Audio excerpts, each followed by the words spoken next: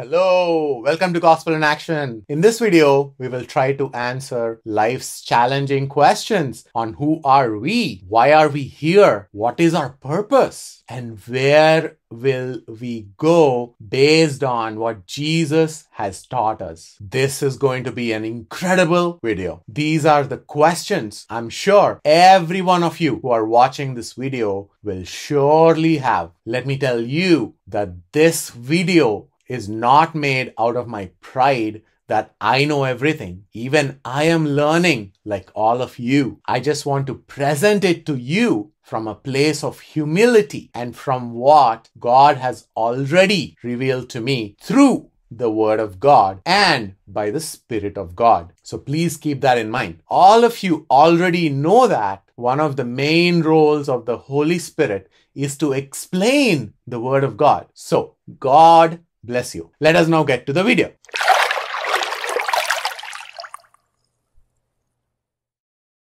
If you are a first-time visitor, then I request you to please hit that like button to support us with this mission. If the videos are helpful, please subscribe to this channel to not miss another video. We have been learning about Jesus in this video series of John chapter 7. So this topical video is an extension to it. That is how I generally do topical videos. So let us begin to understand who are we, what is our purpose, and where are we going after death from what Jesus is teaching us through his message. There should be something about Jesus that should strike all of us in who he was, what he was doing, and where he was going. Why? Because Jesus spoke incredibly boldly about who he was. Jesus had no confusion at all, and he spoke with tremendous confidence. Now, with that in mind, think about us, the human beings. There are undoubtedly innumerable number of people in all cultures and all nations who genuinely struggle with these questions on who am I, where do I come from, what is my purpose in life, and where am I going after death. So, what do they do about those thoughts in general? In fact, there is this crazy idea which belongs to this evil world that people often use. That is,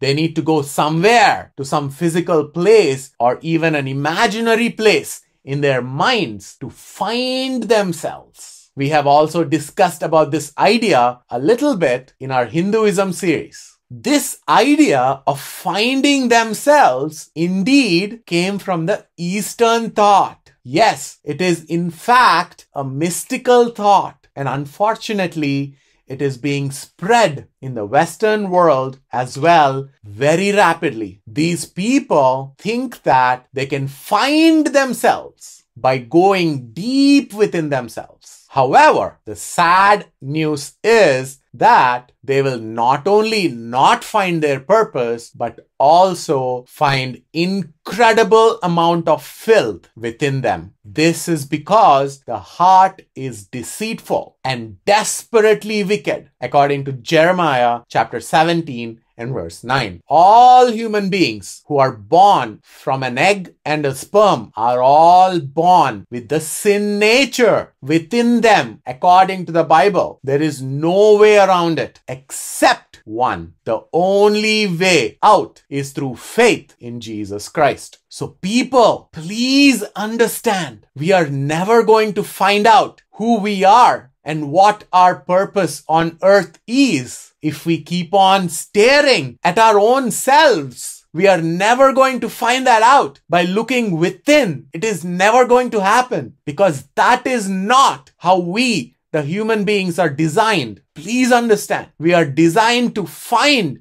and surrender ourselves to the God of the universe who created us and who is outside of us, not within us. He will come inside of us and dwell with us once we make that conscious decision to invite and allow him into our lives. We have also seen this earlier in the Hinduism series that I made. The verse is Revelation chapter 3 and verse 20, where Jesus says, "Behold, I stand at the door and knock. if anyone hears my voice and opens the door, I will come into him and eat with him and he with me. In other words, we would know everything about who we are, where we came from, what is our purpose in life, and where do we go after death. Not by looking towards self, but by looking towards Jesus Christ. Why? Because Jesus knew perfectly where he came from and who he was and where he was going without an iota of doubt or confusion. And so we are also going to understand all those details for our lives as we look toward Jesus. Jesus showed us the way. In fact, he is the way. He only asked us one thing. He asked us to deny ourselves, take up the cross daily and follow him. How many of us are actively doing that? If you're already doing that and are on the right path, then there should be no question in your minds on what should be your goal toward which we all walk together. We walk with Jesus as guided by the Holy Spirit towards that goal, which is fully focused on the expansion of the kingdom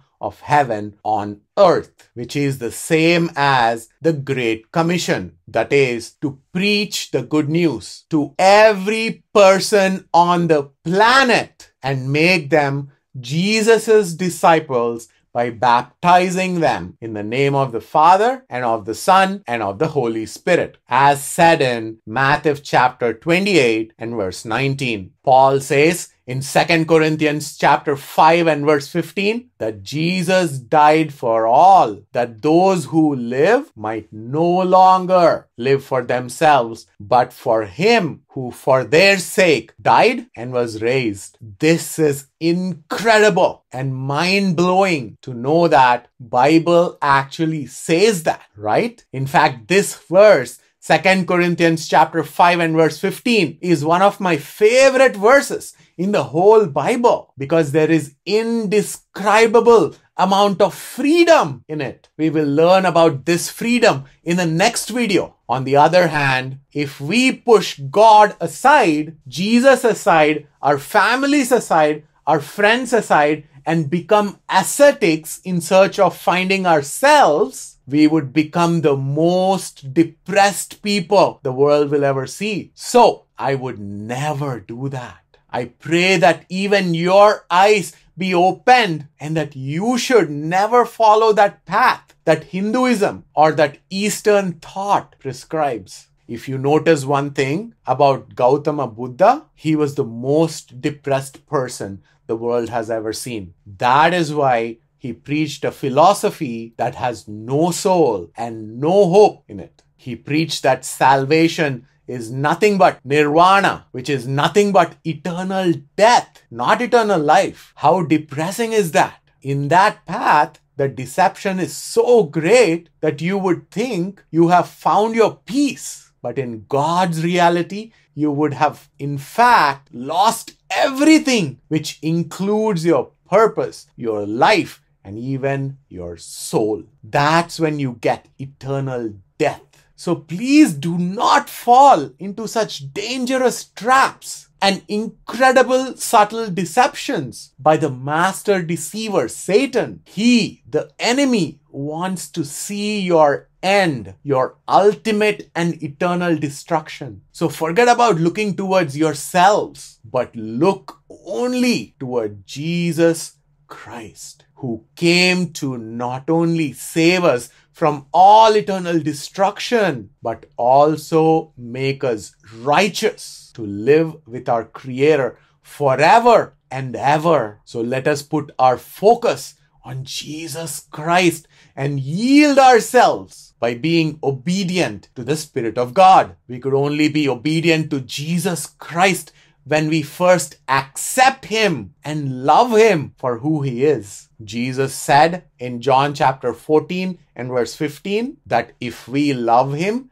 we will keep His commandments. Only then we will figure out everything we need to know about ourselves, on who we are, why we are here, and where we will go. Now, let me tell you what I understood about who I am, what is my purpose, and where will I go after my death, so that you who do not understand any of it may follow me as I follow Christ. God is incredibly amazing. He is beyond all our imaginations put together. In my personal belief, whatever God had to create, He created in the first 6 days, according to the very first chapter of the Bible. Since then, He put everything into play. So who am I? God put everything that I am when He created Adam in His own